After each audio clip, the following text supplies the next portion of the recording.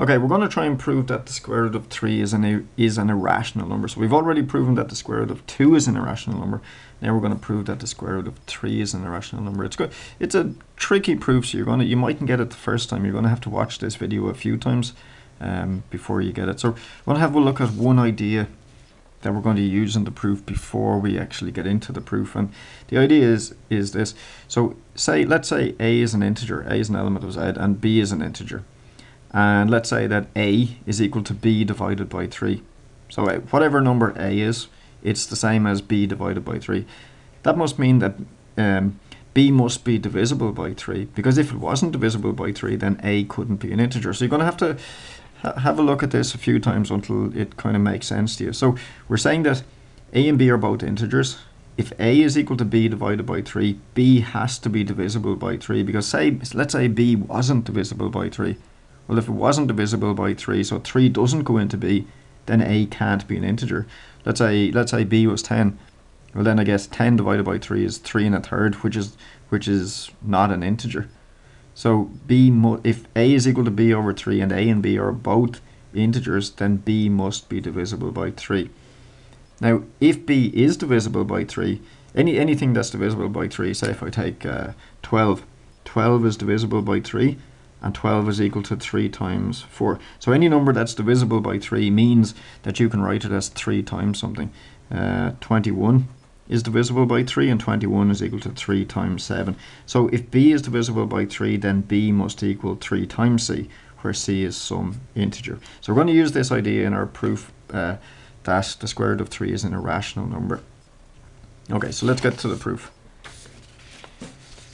So we're going to start off, it's similar to the proof of root 2. So we're going to use a proof by contradiction. So we're going to start off PBC just to say we're using a proof by contradiction, and we're going to assume the opposite. So we're going to assume that root 3 is rational. So we assume square root of 3 is rational.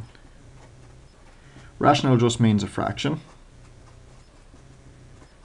So let's say what we mean by that in maths. If root 3 is rational, that means I can write it as a fraction. So that means the square root of 3 is equal to x over y.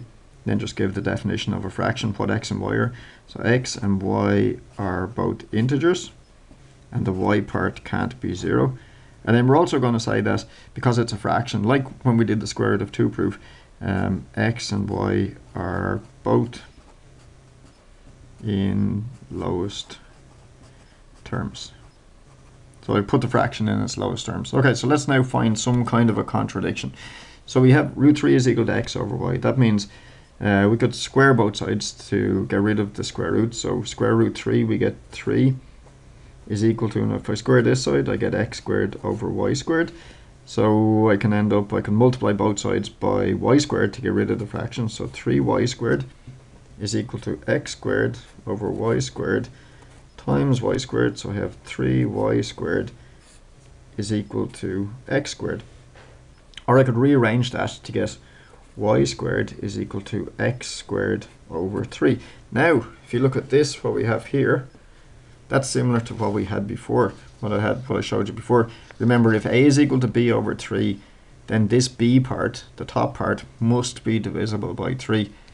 So, and if it is divisible by 3, we can write it as 3 times something. Okay, so we have y squared is equal to x squared over 3.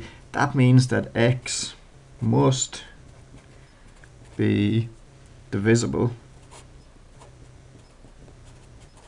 by 3. And if x is divisible by 3, then that means that x is equal to 3 times something. Let's call that something, say c. So x is equal to 3 times c, where we just say what c is. C is equal to c is an element. C is an integer. Okay, so now I'm gonna come up to the other side so I have a bit more room.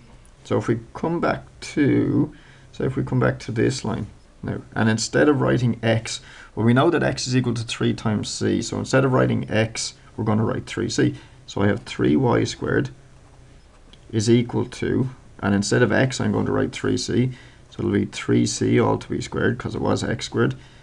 So I have 3y squared is equal to 9c squared, or I can rearrange that and get y squared is equal to 3c squared, and I can rearrange that to get y squared over 3 is equal to c squared.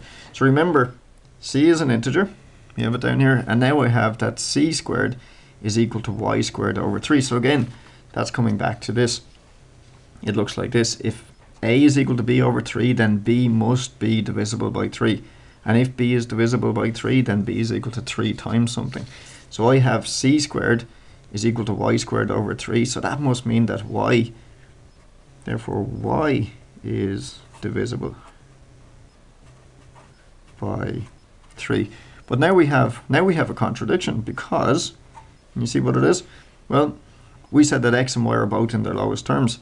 But they can't be in their lowest terms, because x is divisible by 3, y is divisible by 3, so they're not both in their lowest terms. So there's our contradiction. So we're just going to write that in. So it's a contradiction as x and y not in lowest terms. So now what we assumed must be false. So we assumed that root 3 was rational. So that must be false.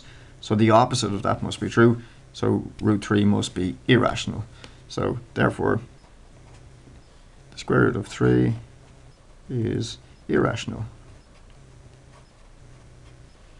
QED, because we're finished. Quantum as demonstratum. We're done. So that's a tricky proof. It's not easy. It's probably one of the hardest proofs that you'll see. So you're going to have to watch this video a few times. But the more you watch us, the more you'll get it.